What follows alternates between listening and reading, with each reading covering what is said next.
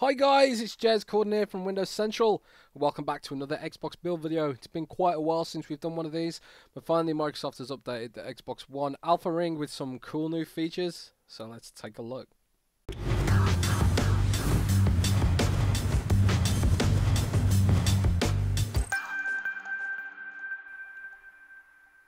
Okay, so the biggest update to this build is the inclusion of the UWP Microsoft Edge, which is pretty cool. It works exactly as it does on Windows 10. It has this, I think, no, there we go. It's a little bit buggy right now, but them's the ropes, guys. This is the Alpha Ring. So it has this virtual cursor, as do many UWP apps, and it sort of snaps to the bar at the top here. As you can see, you can snap it quickly by pressing the Y button and it goes straight up to the top, and then you can do things like view tabs, add new ones, and all that sort of stuff. Now, it isn't linked up to your Microsoft account that I can see. For example, supporting private browsing as well, which is nice.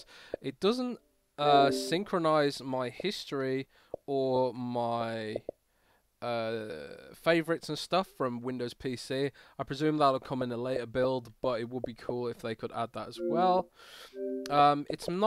It's missing quite a lot of features from the PC version, as you might expect, but it does have things like advanced settings, show the home button, and start page. You can choose start page, block pop-ups, open sites in apps. I don't know why that's a thing because there's not many apps on Xbox right now, and also you can change where the downloads are, which is interesting.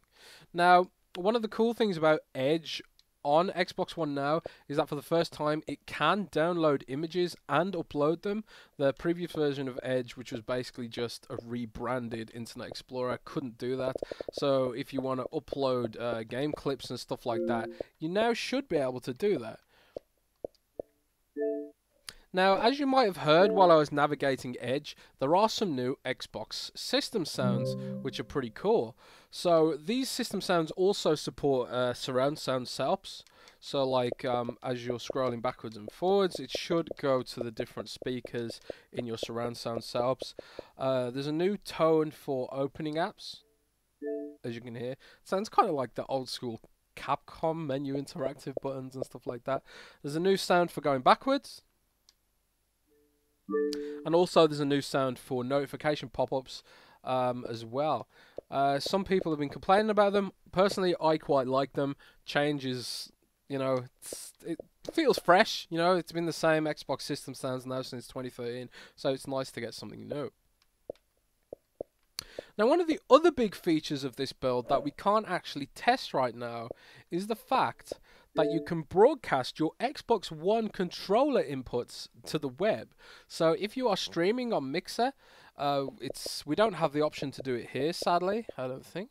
No, we don't.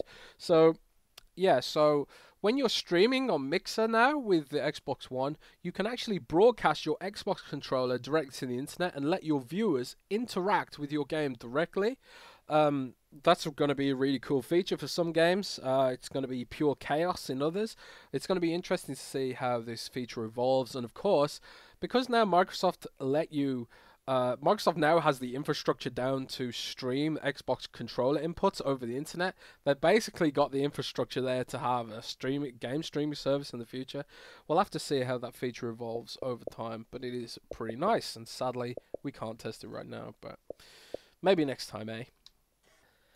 Now, one of the final big aspects of this build is new club management systems. So if we go down here to the Windows Central Club and wait for it to load, still pretty slow. They could do something about the performance there. If we go over to Manage and then Invitation Requests and Recommendations, you can actually now filter your invitation requests by all sorts of different criteria. So there's you can filter requests by gamer score, active gold subscription, playtime, recommendations from other club members, and reputation in good standing. So if we turn some of these on, like recommendation from a club member, and click play, it filters them out. So nobody's been recommending the Windows Central Club to their friends. It's pretty dormant, to be fair. We could probably do something about that. But yeah, once you've filtered based on the criteria you want to have, you can then just hit invite all, and then boom, it just invites everyone. Oh, and there's the new notification sound effect, if you heard that there. So that's pretty cool. That's pretty much it for this build so far. There are going to be some other features down the line as we head towards general release, and also bug fixes and polish and stuff like that. Microsoft Edge itself is pretty slow compared to the old version of the app, I think, so there's probably improvements that they could make there. But yeah, that was pretty much it for now. No sign of Avatars V3 yet, but we'll just have to wait and see when that arrives. I've been Jez Corden from Windows Central. You can follow me on Twitter at Jez Corden, Jzcorden. If you enjoyed this video, please hit like, subscribe, all that good stuff, and I'll see you in the next one.